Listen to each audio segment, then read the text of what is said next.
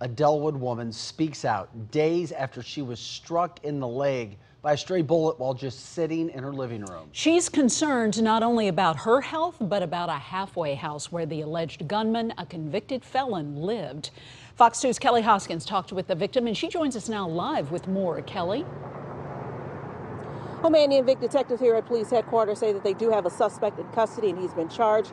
Now, in regards to the Delwood woman who was shot and injured, she says that the bullet holes and the shattered window at her home is a painful reminder of a day that could have ultimately cost her life. I'm very grateful to be alive.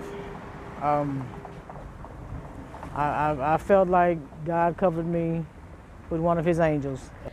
A 57-year-old Delwood woman speaking out after being shot by a stray bullet while sitting in her living room. Fearing for her safety, she asked not to be identified. The shooting all unfolded Friday morning around 11 in the 9900 block of Glen Owen Drive when shots were fired outside her home.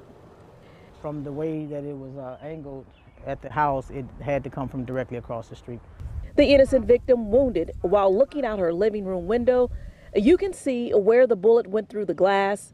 The Delwood woman noticed she was bleeding and family members called 911.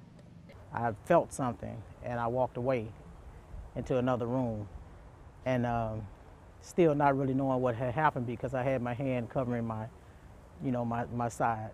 And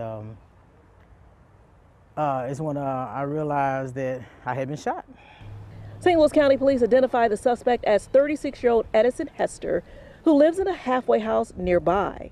Hester was taken into custody and charged with first-degree assault, armed criminal action, and unlawful possession of a gun.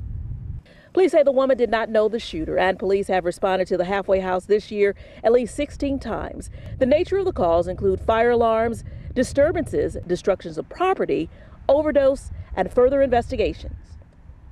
Our news crew did knock on the door of the halfway house for a response, and no one answered. The victim says she's just lucky to be alive. I called on the name of the Lord and he was there. He answered me.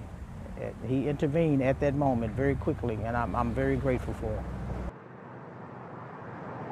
Well, according to the probable cause statement, Hester intended to shoot someone else and missed. Right now, he's being held on a $200,000 bond. I'm in St. Louis County. Kelly Hoskins, Fox 2 News.